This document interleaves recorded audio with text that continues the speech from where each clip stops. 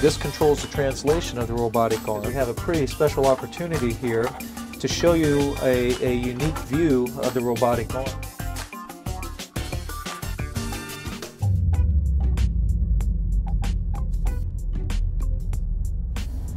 Okay, hey everyone. Yesterday we had the opportunity to catch the Orbital 1 Cygnus vehicle, also known as C. Gordon Fullerton.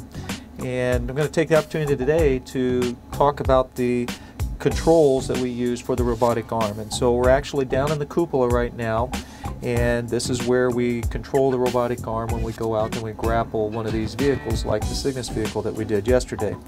And so this is the control station, and what you see over here on my left, this controls the translation of the robotic arm. And then over here we have rotational control.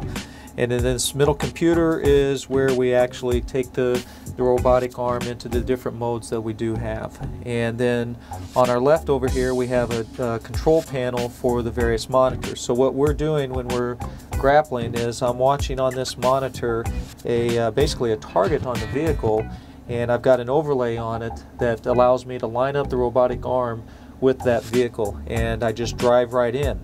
Now, I wanted to take advantage today though, because we have a pretty special opportunity here to show you a unique view of the robotic arm. And so if we look out one of the cupola windows here, you can actually see the end effector of the robotic arm. And we don't get a chance to look at this view very often.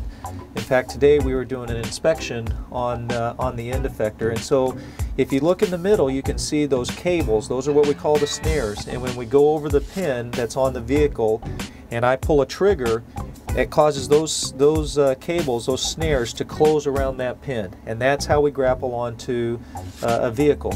And actually you can see up above as well, that's the camera that is giving us that view. And that's a pretty unique view for us, and so just wanted to share that with you.